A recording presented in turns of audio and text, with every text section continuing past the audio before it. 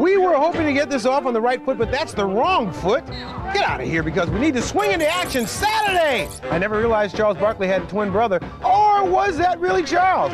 I'm not sure, but I do know that here comes Akeem with the swat of the week on KJ. Meanwhile, the blonde bomber Dennis Rodman picks it up and puts it in. I think John Luca was happy, but it's hard to tell with John. He's so laid back. Sunday! We have all had those days when we were really stinking up the joint, then try to pass it off on the other guy. Take Patrick Ewing, who blows this jam. What he needed to do was study his notes and then take some tips from the master. That slam even impressed Chuck Daly. Watch this.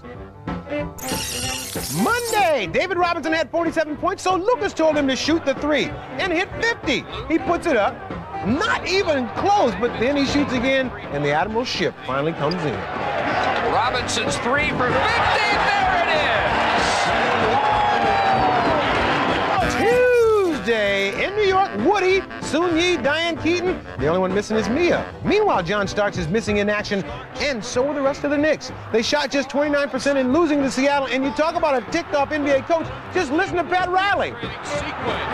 Of all the games that I've coached in 2.5 years here, I have never seen a team more flat, more unprepared to play a game. All right, Pat, then answer this. Why does that gum always seem to lose its flavor after you chew it?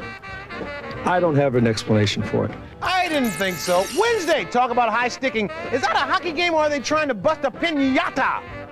Terrell Brandon of the University of Oregon ends up in the front row. Tough to see the game that way. Meanwhile, Rodman chases a loose ball and then does a little male bonding with the ref, Danny Crawford. Pat, how do you feel about that? It's probably one of the most embarrassing things that I've ever seen on this form.